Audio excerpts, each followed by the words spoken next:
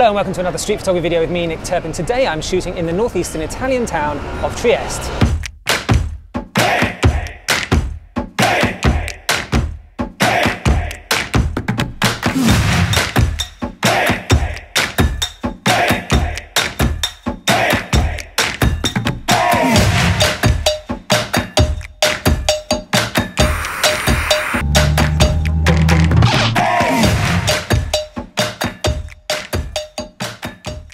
So I'm in Trieste for Trieste Photo Days. This is a festival, month-long festival, and this is the opening weekend. I'm here as a guest of the festival along with Martin Parr, who I think is another street photographer. I've heard of him.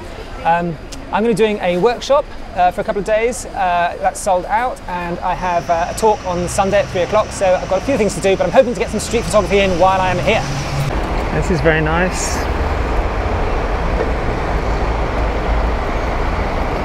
Lots of figures. I love that sculpture up on the top there against the sky. The guy up is quite nice, and that big rectangle. So I just have the feeling that something's going to happen here. I like the sheet of plastic on the ground here. Sometimes just predict what's going to happen. Here we go. Oh no, change your mind. Just the arrangement of the figures is nice.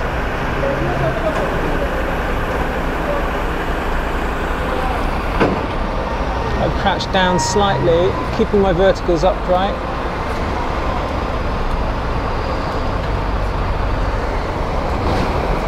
Workmen are often a good thing to hang around. It doesn't matter what city you're in, whether you're in London or away. And that shape on the ground is quite nice. There's also a workman up on the roof, you know, kind of hoping he might pop into shot. If I move over here you can see him, but he's just a head and shoulders at the moment.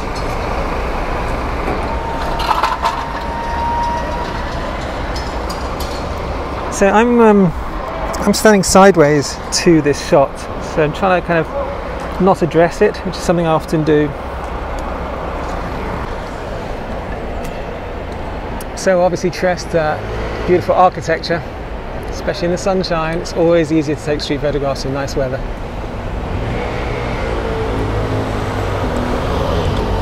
This is my girlfriend Alice, who gets dragged around and has to sit doing her Instagram while I spend 40 minutes taking photographs. So I'm just being patient because I really have a sense that something's going to happen here. I mean, this piece of plastic looks kind of bluish, and obviously there's a blue sky up there with that sculpture against it. And when they put that up, it could be blue and blue. I just got a feeling something nice will happen. And even that guy there doing that there against the rectangle, it's quite nice. It's a bit simple. Needs more than that, but compositionally, why not? Behind me over here, there's another scene happening at the same time. Nice columns and shadows, figures walking through. Nice composition. Wait for that guy just to be against that white bit there. Here we go. There we go. Quite nice. Oh, need to change my battery. And they've got it up. I missed it. Okay, I was changing battery, that was an inopportune moment, that happens occasionally. So there's my blue square, there we go.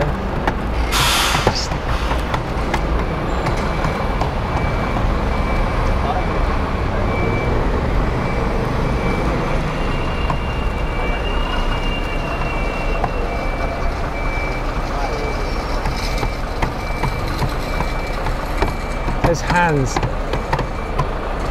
It's all about the hands, keeping that sculpture in. Blue sky, blue board. Just a nice arrangement. 3 figures, not 2. 3 figures there. And the dog just flat out. Very nice. Little dialogue between the sculpture there in the alcove and the lady with the dog. Dog's in the sunshine. It's a simple picture, quite nice if you crop the pillar to the left there.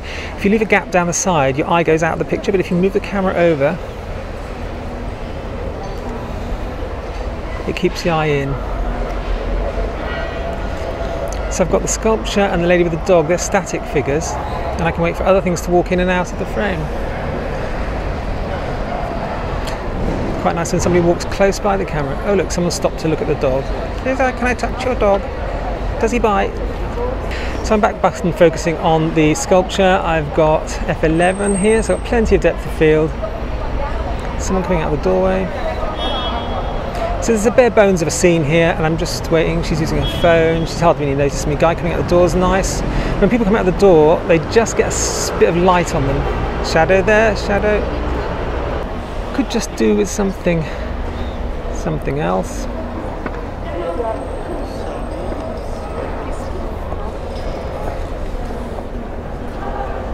Okay, there's a whole tour group coming now. Maybe I can shoot over the top of them or between them at the dog.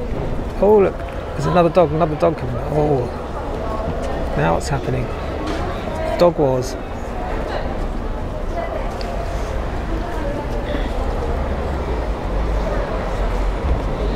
So focusing on the dog lady, shoot between the gap. There's a little dog drama going on there now.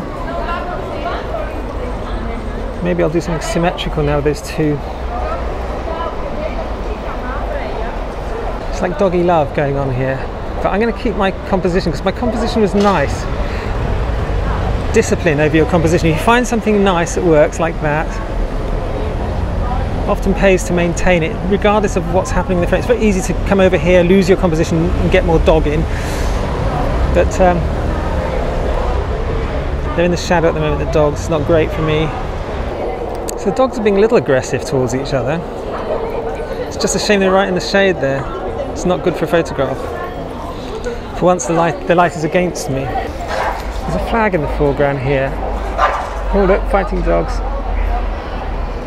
And that flag sort of adds something in the foreground now. It just adds a whole, another layer to the picture. Oh, they're going for it. Guy with his head cut off. See, look, the composition's growing now. What's this guy doing?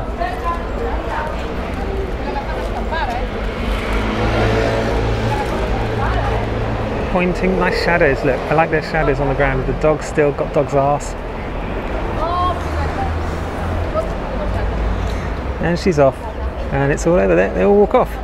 Now walk back round the corner to here. Now look at these guys. Back again.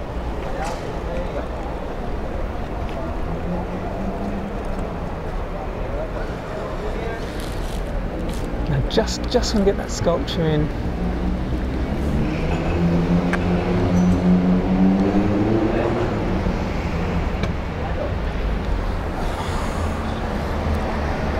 Here we go now, look. That's nice. Look at that. Lovely. Love those hands and arms. Patience paid off, and a bit of predicting what's going to happen. Changing all the time. There's the other guy up there, look now as well.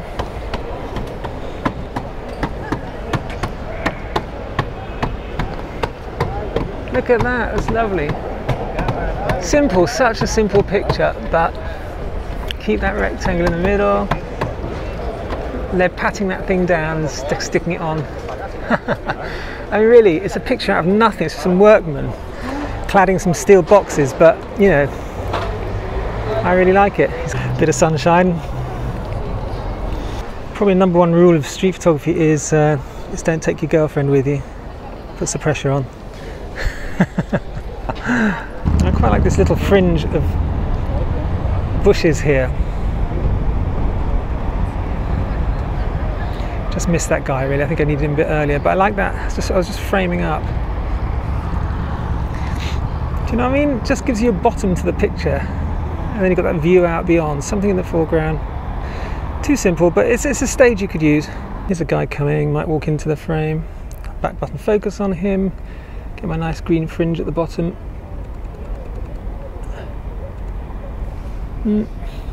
It's not enough, is it? It's just not enough people around here at this little spot, but the background's beautiful. It's a beautiful, beautiful scene. Here's a nice little scene. I like these three guys here. And there's that little fringe of hedge that I mentioned earlier in the foreground. Just add something. They're nice, popped against the sea there. Those two silver binoculars.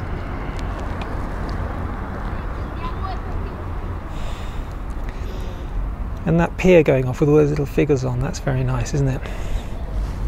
And they're just in that little space there where the pier's going off to the left, look. And there's a little space, crouch a little, get that green fringe in. And when they're spaced out, they're really nice. Look now, when they're not overlapping, those three boys. Bogey in shot.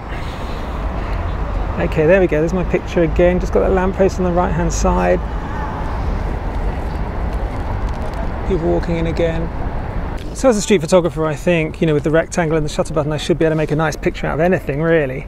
But often, of course, it's a challenge. You need to see the possibilities. But, you know, in a place like Trieste, on a day like today, there's no excuse for not taking great photographs. I mean, look, the sea is absolutely calm and beautiful. It's a very graphic environment. You know, shadows, figures. There's a lot to play with. It's just about a matter of arranging those things in the frame in a nice way, a pleasing way. And like I've said to you before, when you're out taking great pictures, when you're out taking good pictures, that's when the great ones happen. So you've got to be out making these compositions, spotting these things, arranging things in the frame, and every now and then something wonderful will happen and just elevate your picture into something else. You never know what it's going to be. But you know it when you see it. So I've come at the end of the pier, and of course it's very minimal. I'm just going to try and arrange these people so they're not overlapping. There's a lot of them, but I can bring order to this scene by the way that I place them, left to right. And if I can get them not overlapping, it looks deliberate. Maybe if I lose those two, come a little closer here. A bit more space between them on the left. So he's good looking out to the left there, isn't he? He's enjoying the sun. God, this is better than shooting in Croydon, isn't it? That sailing boat's very nice. Lady walking in. I'll just let her go to the right hand side if she does. Just clear that there's people there. There she is. Where's she going to go? She's going to walk into that gap nicely. A little shadow on the left. So these new people are arriving. Let that guy walk into that space. Keep going, dude. Keep going. There we go. Look, look, look, look, look. That's nice. That's nice. Very nice arrangement.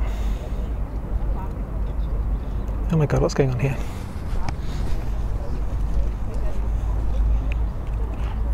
Just missed that. So just playing with groups here. Now just whittled it down to those three. But the feet up are quite nice. And the sailing boat in the distance. A little group here.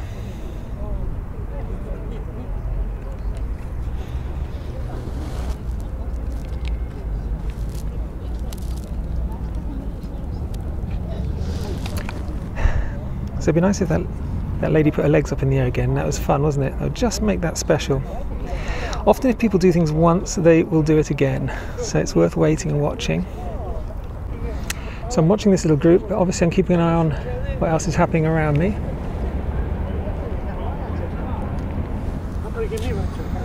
Not the only photographer here this morning. Getting a nice holiday picture of the wife there. Keeping an eye on these three though. So obviously looking towards the sunshine, there's a nice clear sea behind.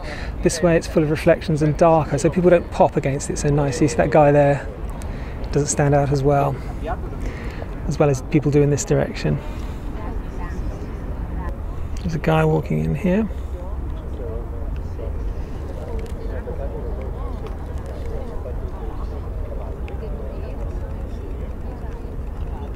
That guy was in the way, did you see that?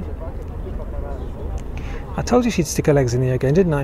If you see somebody yawn, wait 60 seconds and chances are they'll yawn again. Often people repeat behaviours. So obviously her legs are a bit stiff on this bench like that, so every now and then she straightens them out. It's happened twice now. Unfortunately that guy, first time I saw it, second time That guy was in the way. I may have got something, but he wasn't nice in the composition. So maybe there'll be a third opportunity. There we go. Now that couple are leaving, so my composition is going to change.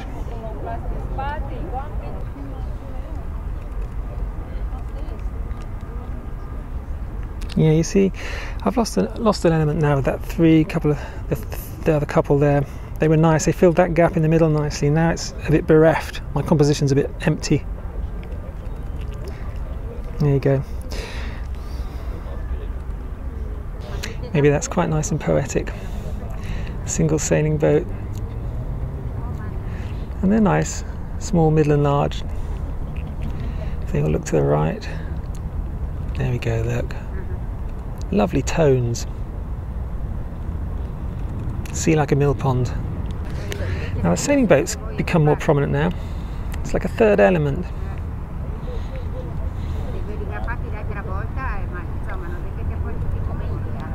I'm still waiting for this lady to stretch her leg again. Nice with the boy pointing.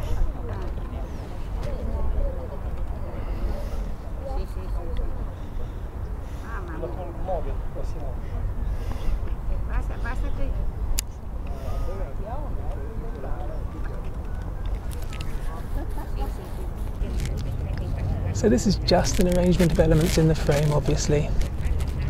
So I'm taking it and getting tighter and tighter. Keeping the camera upright, so I'm bending over to keep the camera upright.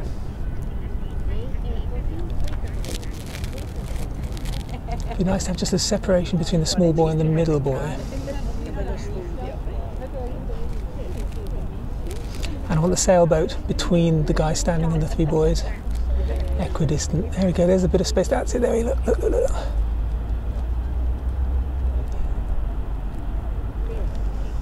Very nice.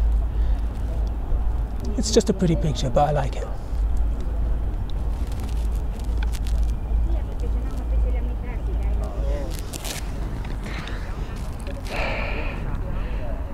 You know, it's not going to get any better than unless a damn dolphin leaps out of the water.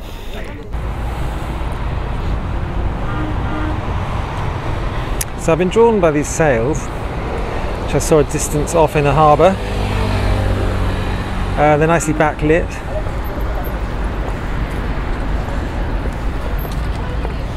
Catching the light.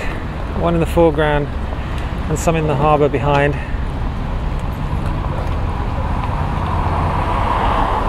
Just seems to have possibilities for a picture.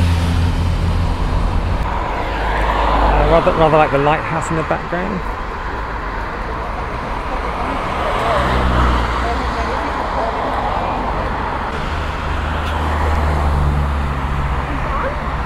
The sail close to the camera is quite nice. The lettering. Nice and stopped down, it's got lots of depth of field. Oh, not too far.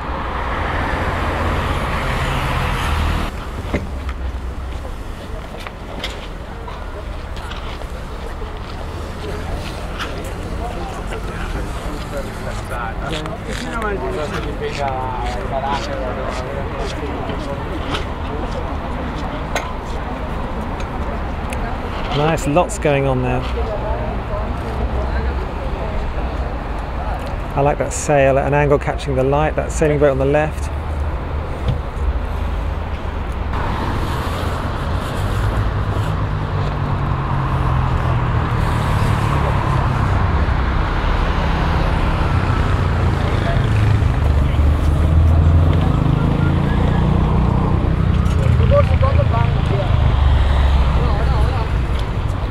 There's a gorgeous background there with those sailing boats, constantly changing, little figures on the water, and then the figures in the foreground dismantling the boat.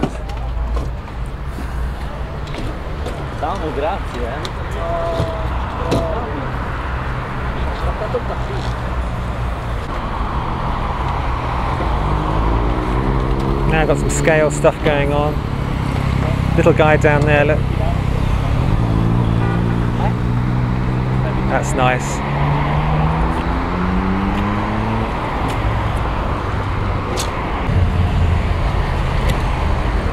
two sails echoing each other there, like the writing, like them backlit.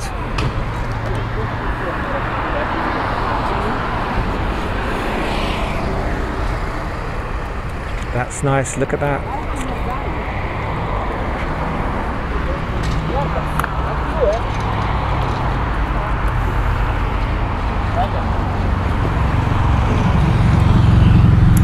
Always against the backdrop of these little sailing boats in that harbour, look.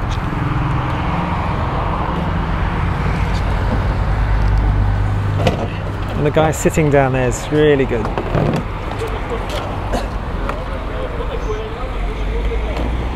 Look, he's lying down now. So I'm focusing on him because he's kind of in the midpoint. The sail is brilliant, just needs something good in the foreground.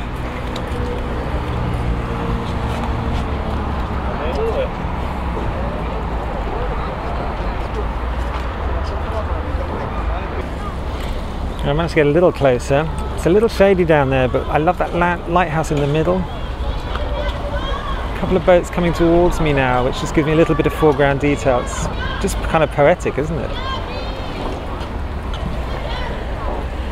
You know, street photography can just be beautiful.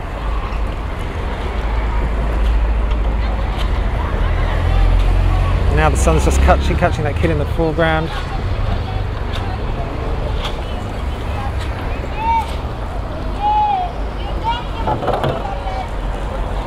Wow, that kid in front of the sail now is just giving me that focus point I need. There's a lighthouse still in the background. The kid will just stand up in front of that sail. Look at that. It's lovely, isn't it? What a beautiful little happening.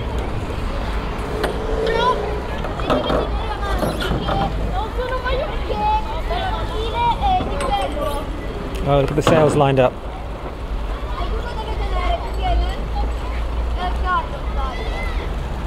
Kids in front of the sail now.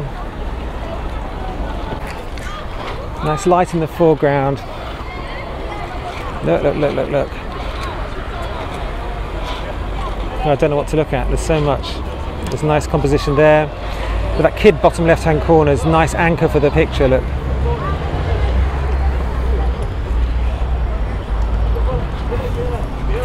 What a poetic picture of an idyllic childhood sailing on the Mediterranean. And still in the background, look, from that kid in the bottom left hand corner to the lighthouse top right, a line of boats.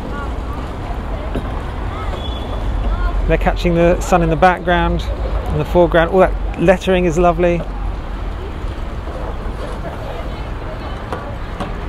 Gosh, beautiful. And him in the light there, that child holding the sails in the light, just a focal point. How lucky am I with that? Oh wow. Absolutely gorgeous.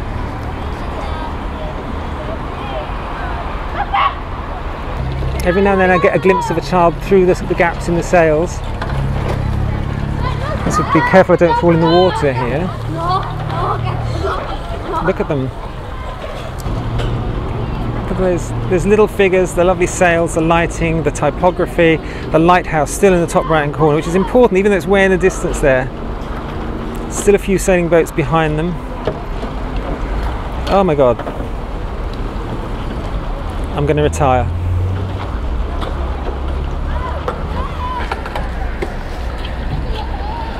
Now they're pulling the boat up in the foreground. I'm just moving back slightly. There's lovely effort when they pull the boat up the ramp. Oh, what a time these kids are having. There goes the trailer again. All those masts behind. So I'm just trying to frame it nicely at the moment. Keep it tight, not too much space around. There's a guy walking behind on the wall there. Let's get him in that gap. Any little extra information I can get in the shot. That kid on the left in the boat's nice, silhouetted against the sail. He's pulling that up now. There's a boat going off to the right. I'm walking backwards, don't know what's behind me. It's been a terrific few days here at the Trieste Photo Days Festival, which focuses on urban photography. you know, I've been very busy handing out awards, doing a workshop, doing a talk. That's all been fantastic. I had a little bit of time to get out on the streets and shoot for myself. The weather's been incredible. We've been so lucky with that. It's a beautiful city, fantastic architecture, right on the edge, you know, of the sea. So it's been quite aesthetic. You know, it's been a nice place to make pictures, to walk around. The other guest at the festival was Martin Parr. So I was staying in the same apartments as him. I had breakfast with him a couple of mornings and managed to talk about street photography a little bit. That was very nice. He turns out to be a really smashing bloke. I couldn't persuade him to put that flash gun down. I just, you know, I tried. But anyway, we got on really well, so that was really nice. So I'm really looking forward to next year's festival already. Heading back to London this evening, and I'll have a little edit, see what I got on the streets here. I also shot a little bit with Ryan Hardman. He's a photographer from Devon, and he's been shooting a project about Plymouth, and I've been helping mentoring him a little bit about that, and so that was fun. He was out taking pictures as well. So and there's the other really nice thing was that it's just such an amazing community of street photographers now. I mean, the whole event was really well attended. Lots of young people who travel a long way to come here. That was really nice. People getting on trains from their photography courses, traveling 4 or 5 hours, you know, to come and see the photography, meet the photographers. So, you know, street photography is thriving. It's good to see. Anyway, heading back now. Got to catch a train, get to the airport. I'm working tomorrow in London for 2 days for Transport for London, shooting a commercial job. So I guess this will have to wait till the end of the week before I can post this video. But in the meantime, you guys can grab your own cameras and get out there.